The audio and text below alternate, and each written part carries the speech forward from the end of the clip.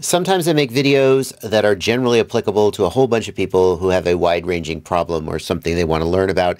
And sometimes I make videos because there is a specific problem that affects a smaller number of people, but that is a giant pain in the ass. And I'm one of the people it affects. And I figure as long as I'm doing it, I should probably document it for the world. And that is the video we're making today. This is the Newbeedrone BLV4. It's their new bind and fly quadcopter, and I am trying to review it. But they ship it with an onboard Express ELRS receiver, and that Express ELRS receiver is not supported yet by the Express ELRS project. We'll talk more about what a cluster F that is, but for now, I just want to show you how you can get this damn thing bound and updated. And then I'll whine about how this whole situation came about and whose fault it is. I'm Joshua Bardwell, and you're going to learn something today. Woosah. Woosah. Hey there folks, it's Joshua from the future here. This video is 8 minutes or so long because there's a lot of educational content that I think a lot of people are going to want to know about. I've never been one to just sort of hand you the solution to a problem and say, get the heck out of here, kid, I solved your problem, go away.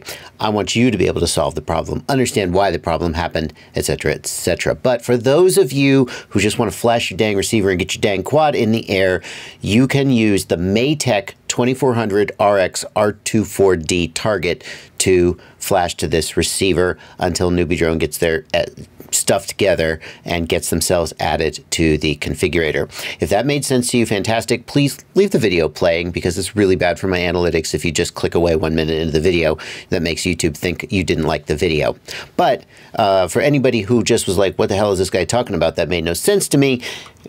You should watch the rest of the video for your own benefit, not just for my analytics. Let's do this.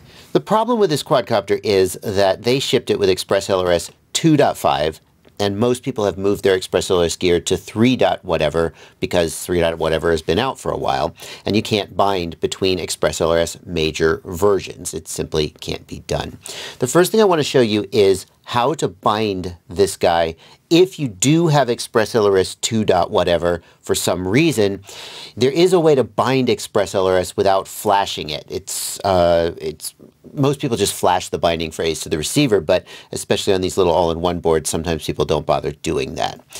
Then I'm going to show you how to get Express ELRS 3.0 on it and update it. If you want to skip this part, there are chapter markers in the timeline and chapter timestamps in the video description. You can just skip ahead. In order to demonstrate this, I've got Express ELRS 251 flashed onto this Happy Model module in my Radiomaster Boxer. And you might ask, why am I not using the internal module on my Boxer? Well, number one, that's my daily driver, and I want to keep it on 3.0. But number two, there are some modules for which a 2.x target doesn't exist, most notably the newer Radiomaster Ranger modules. They weren't around when Express ELRS 2.5 or 2.x existed, and so no one ever made targets for them.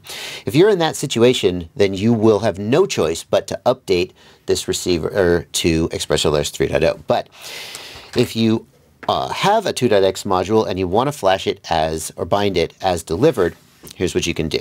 I want you to look carefully at this blue LED on the front of the quadcopter. It's going blink, blink, not this fancy, all this nonsense, this LED nonsense. And what I'm going to do is I'm going to plug and unplug power 3 times quickly, and that's going to put the receiver into binding mode. This works on any Express ELRS, I think it works on any Express ELRS receiver, but it's especially handy for ones without a bind button where you want to bind it and you don't want to flash it. So here we go.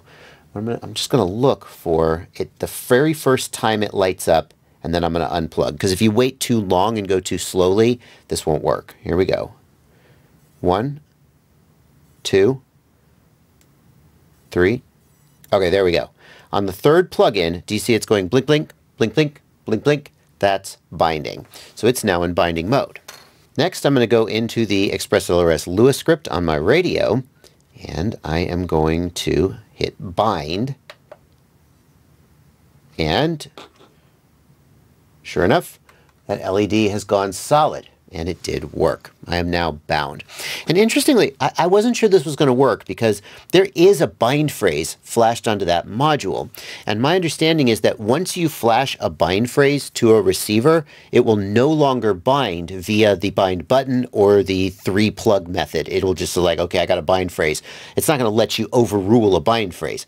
But it seems like on the module, you can have some quadcopters, there are some receivers that are bound via a binding phrase flashed to the receiver, and you can still bind other ones just by doing the 3-plug method. So we've got it bound, yay, but I want to be on Express ELRS 3.0. So how are we going to flash this damn thing? And that is harder than you think because Newbeedrone isn't in the Express ELRS configurator. It's not there. But thankfully, Newbeedrone has linked on their product page a link to an Express ELRS 3.0 firmware that you can download while they get their shit sorted out with the Express ELRS project. So let's pull that down.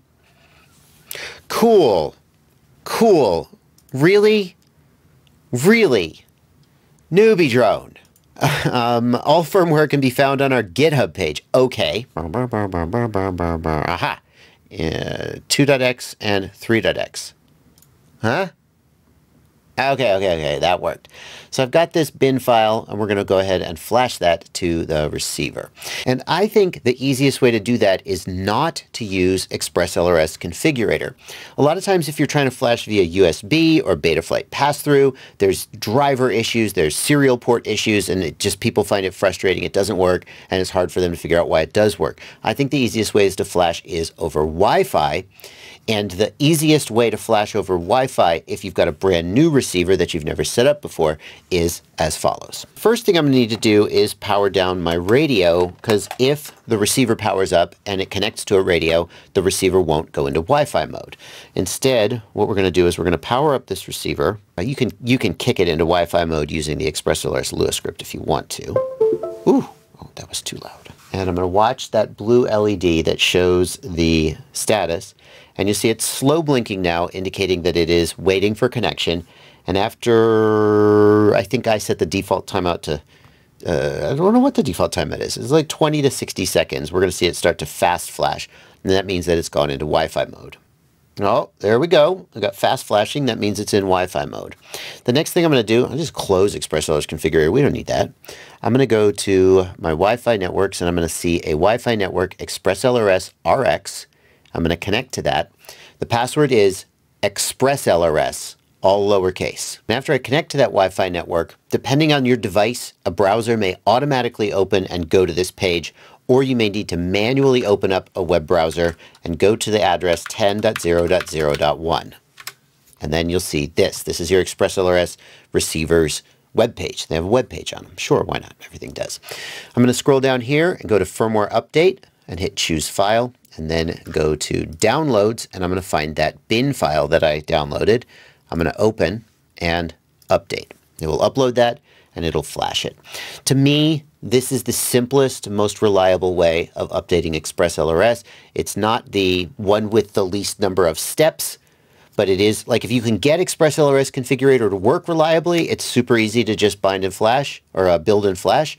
But a lot of times people have trouble getting that to work, and this is sort of the fallback that seems to work the most reliably. Now, having done that, I am still not bound. I could do the 1, 2, 3 binding thing again with an Express ELRS 3.0 module, and then it would be bound. But I prefer to use binding phrase. And you might think, well, how are you going to put your binding phrase on the module or the receiver if you can't flash it? Normally you flash a receiver or a module to put the binding phrase on it. Well, Express ELRS 3.0 has an answer for us. Once again, we're going to wait for that to go fast flashing, and now that it's in Wi-Fi mode, we're going to connect to Express ELRS RX, and we're going to go to 10.0.0.1 in our web browser, and now the page looks a little bit different. There's additional options there, including a binding phrase. So I can just go in here and type my binding phrase. That's not my real binding phrase. And then just hit save and reboot, and we should be ready to go. And we are bound to my Express ELRS 3.0 module in my Boxer. Now, who's at fault here? Because this obviously shouldn't happen. Express ELRS is already complicated enough without this nonsense. And the answer to the question is Newbeedrone is at fault. For the record, Newbeedrone has okay, I'm not going to overstate the case. They are aware that they could have done this better and are working right now to try to resolve the issue. Well, the way that this should be done is that a manufacturer who is working on ExpressLRS hardware should contact the ExpressLRS devs who will help shepherd them through the process. But the problem is they need to do this before the hardware is released. Too often, manufacturers, take the open source nature of ExpressLRS, they develop hardware, they develop code, they do whatever they need to do, and they put that out in the world. And then users try to go to the ExpressLRS configurator and work with the hardware, and it's not there. The ExpressLRS devs will 100% help you get your stuff included. It needs to be included in ExpressLRS configurator before you release the hardware. Because otherwise you end up with hardware that is in users' hands that they cannot use. That's stupid and annoying. And ExpressLRS is already annoying enough without this bullshit. So, by the time you're watching this, perhaps this issue will have been solved and this will be in ExpressLRS configurator. But this is a problem that comes up again and again as manufacturers don't follow the right procedures. And so I hope this video continues to be hopeful. In the meantime, if you would like to know more about ExpressLRS, because you're new to ExpressLRS, you just bought this B-Brain and it came with ExpressLRS. What the hell is that? Well, welcome. I've got an ExpressLRS starting guide, and I'll put a card on screen, and you can check it out. This is about how complicated it is. Welcome to the club. See you there.